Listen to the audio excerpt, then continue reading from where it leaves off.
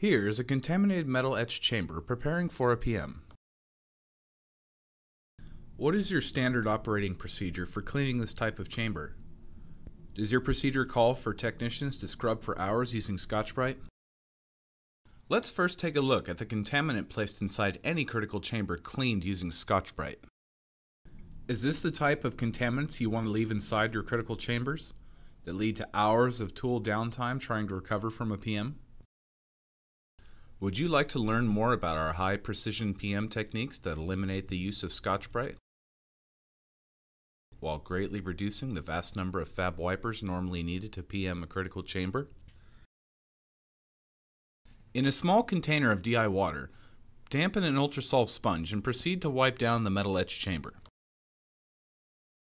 Allow the water from the ultrasolve sponge to react with the deposition on the chamber. Using the proper technique with our ultrasolve sponge, we are able to remove a majority of the deposition in a safe and timely manner. Continue to rinse off the ultrasolve sponge in a container of DI water. This step will help keep the chamber area moist, as this chamber is normally PM'd at a higher temperature, causing the DI water to evaporate. Continue to rinse off the ultrasolve sponge with DI water as necessary. This is an important cost-effective step, as it will allow the technician to perform this portion of our precision PM technique using a single ultrasolve sponge, where normally it would take a vast number of standard fab wipers. In this demonstration, standard fab wipers are placed at the bottom of the chamber to protect it from excessive moisture. Foamtec International has developed a foam pad that will fit perfectly into the center hole, providing an even more effective barrier from moisture. This controlled use of DI water will improve tool recovery time by reducing the amount of outgassing. With this particular technique, two technicians can simultaneously clean separate areas of the etch chamber to greatly increase cleaning efficiency.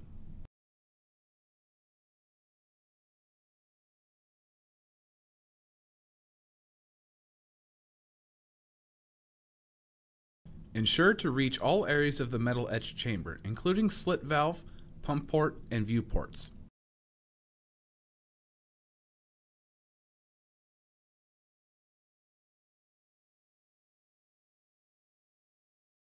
Once you have removed most of the heavy deposition from the etch chamber with the ultrasolve sponge, lightly dampen a 360 diamond scrub pad and proceed to safely remove the remaining stubborn deposition. Be sure to continue unloading deposition from the scrub pad onto the ultrasolve sponge.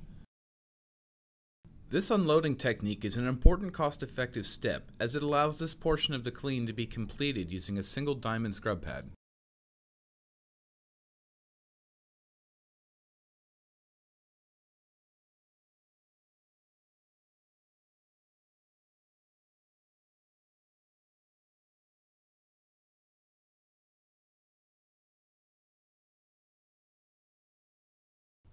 Continue to move on to all other areas of the etch chamber using the same technique.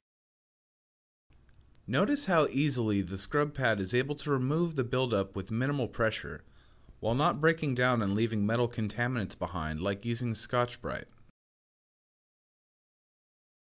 This technique requires using an additional ultrasolve sponge to wipe off deposition scrubbed loose by the diamond scrub pad. Understand, using the technique shown, we are able to PM the entire metal etch chamber in a safe and timely manner using only 3 ultrasolve sponges and 1 diamond scrub pad. In preparation for the final wipe down, saturate a mirror wipe wiper with DI water and use in combination with pressurized nitrogen to blow out areas of the chamber where water may have accumulated. This is an important step to help minimize tool recovery time.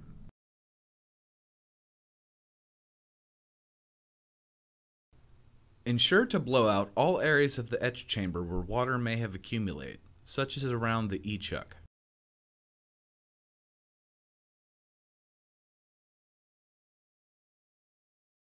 It is good practice to replace gloves with a fresh set prior to performing the final wipe portion of the PM. For the final wipe portion, saturate a mirror wipe with DI water and proceed to wipe down all areas of the etch chamber. In addition to the final wipe portion, saturate a mirror swab with DI water and wipe out all the hard-to-reach areas throughout the etch chamber. Here are some SEM pictures showing the wipeability of a standard fab wiper as compared to mirror wipe.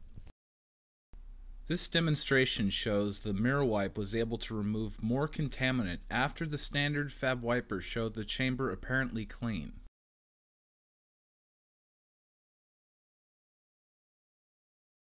The characteristics of our microfiber wiper are key components to our high-precision PM technique that help remove more particles than any standard fab wiper.